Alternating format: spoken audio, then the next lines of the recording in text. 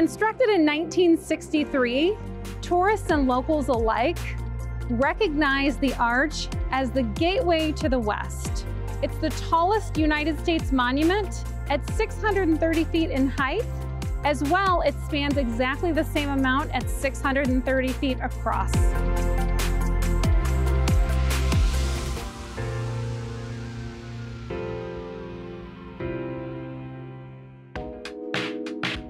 I'm here with Pam Sanfilippo, who is the program manager for the Gateway Arch National Park.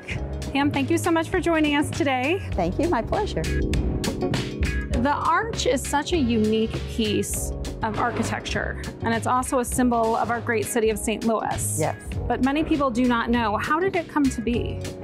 So back in the 1930s, in the midst of the Depression, there were civic leaders in the city who saw the riverfront as being dilapidated. Nobody was using it. Buildings were in disrepair.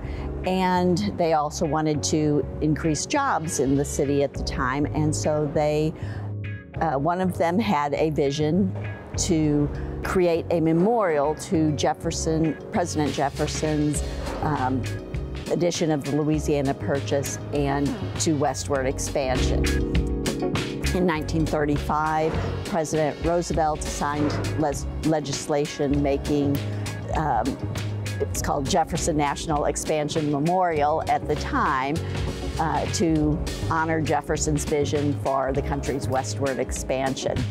Nobody had an idea of an arch at that time. They didn't know what that memorial would look like, but they began cleaning up the riverfront, demolishing those buildings, and then in the 1940s, after World War II, they held an international design competition. Wow. And there were over 170 entries from all over the world for what that memorial should look like. And in 1947, Eero Saarinen, a Finnish architect, was the winning design, which is today's Gateway Arch. Our next stop, we're going to go up in the tram to the top, get a bird's eye view of our beautiful city of St. Louis. Thank you so much for your time and information. You're a wealth of knowledge on everything here, and I look forward to exploring the museum as well. Thank you. I think you'll enjoy it, and we encourage everyone to come on down and check it out. If you haven't been down here for a while, you will be surprised at the changes. I definitely am.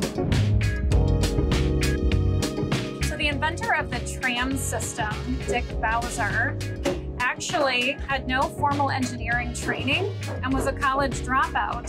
His family owned an elevator company in Illinois, and they were given 2 weeks to design the system. And the system is based on not only an elevator, but a Ferris wheel.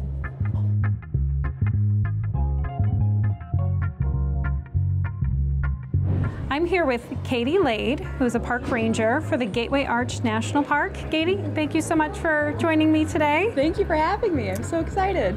So why was it so important to incorporate universal design with the renovation of the museum? So when designing the new museum, we had universal design in mind, and we were trying our best to make everything accessible for every visitor who wants to come and visit our new museum.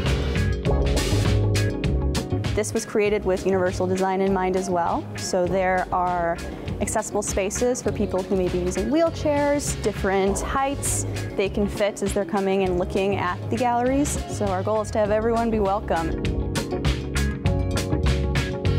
Thank you again so much for your time today and highlighting some of the amazing things at the newly renovated museum. Of course, thank you for coming today. Yes, and I hope everybody else gets a chance to come out and visit.